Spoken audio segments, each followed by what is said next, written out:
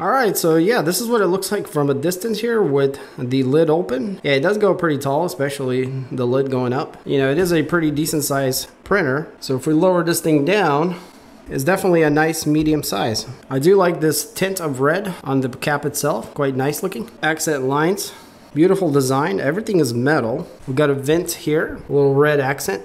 The screen is quite large, 4.3 inches, little accents around it. Branding here, 4 large rubber squishy feet. And to the right side, it gets a little more interesting. We do have a fan here that vents out. And by the way, this is filtered, so it should help with the smells. We got a USB port here to plug in the thumb drive. We can go ahead and do that. Beside that, we got the power on and off switch. So let's go ahead and turn it off.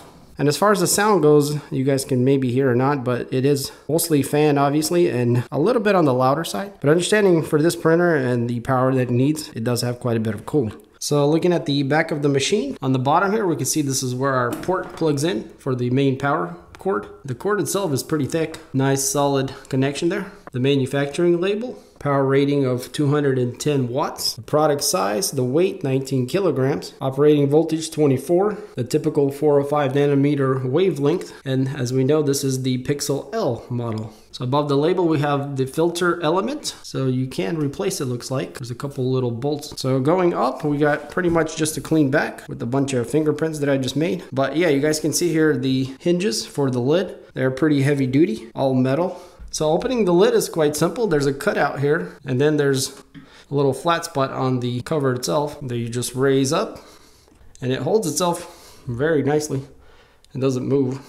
So these hinges are doing a great job. So let's start here from the top. We've got a little cover. It's metal. Our whole channel here on the Z-axis is also metal. You guys can see we have dual linear rails. Everything is super heavy duty. Our lead screw is actually a ball bearing type, and this is why it looks like that. So there's actually little ball bearings that roll up and down around. Got really nice linear rail bearings. So yeah, extremely heavy duty everything, guys. I mean, this is all metal and super high quality. So let's pull off the build platform. We're just gonna loosen these 2 bolts and it just slides out. But yeah, it's as simple as that, and it just comes right out. And we can see a little better what the frame looks like. Nice and thick. So these are the 3 openings where our micrometers went in, or when we adjusted the plate. The 4 bolts that we loosened, 2 on each side to do that. So we saw the tub, that's where the air filter is. And also on the other side, you guys can see this is our controller for the heated tub and the display. And those are the connectors there that it connects to. Then our notches here where the tub slides on. Then our screen with the screen protector on there still. All this base is completely metal. And you guys can see the mount here for the upper portion. Very heavy duty, and everything is very high quality. So I got the printer laying on its back, and I wanted to show you guys underneath. There is a small cover that comes off, and you can see the main board. And this metal is quite thick, which is really nice. And you guys can see all the holes for cooling. But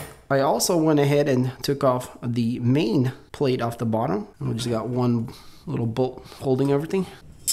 And this thing is quite substantial and pretty heavy, and the feet are mounted straight to the plate. So yeah, very high quality materials here. So yeah, you do have access through the small one with just 4 bolts to this main board. We do have an ARM processor. You guys can see that. And yeah, very clean. But what's probably most interesting is that it is a Cheat2 board M20 basic, what it says on there, which I thought was quite interesting. Oh, yeah, you guys can see very nicely engineered board, and we got a USB cord that goes to the outer shell. Our power connections here and things like that, ribbon cables connecting to it. We do have another circuit board here. Looks like some kind of regulator, and also some kind of distribution switch here of some sort, which is kind of interesting. So all this stuff is mounted on another metal plate that also houses this very large fan.